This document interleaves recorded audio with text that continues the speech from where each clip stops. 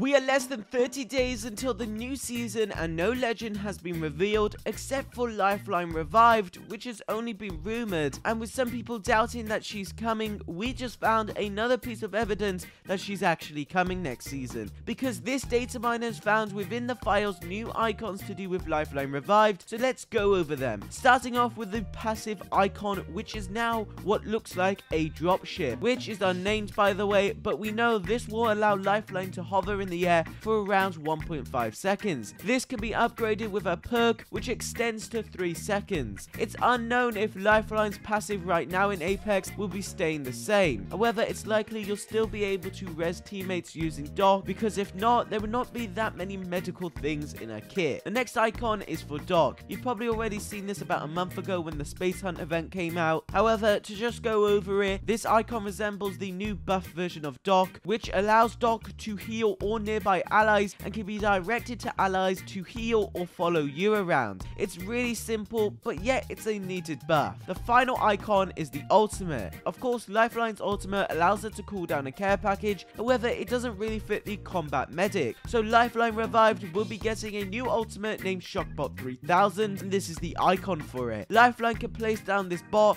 which is destructible. It forces all enemies out of the area and creates a bubble. Enemies can shoot through it, however they can't walk through the wall, allowing Lifeline to heal or revive teammates. Also, don't forget about the perk that all support legends will be getting that allows them to throw healing items like grenades.